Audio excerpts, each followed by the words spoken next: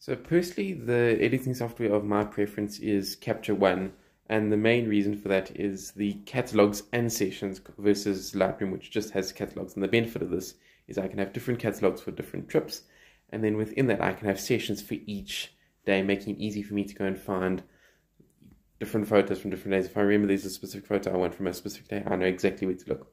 And then also when I import, it loads up a pre-page like Lightroom, but you can go through and sort and pick which one very easily, which I just prefer.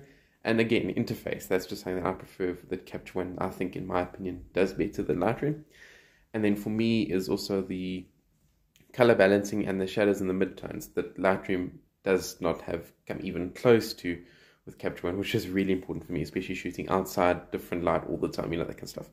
But yeah, that's me. Let me know your thoughts in the comments below, what you use and why, and also subscribe for more.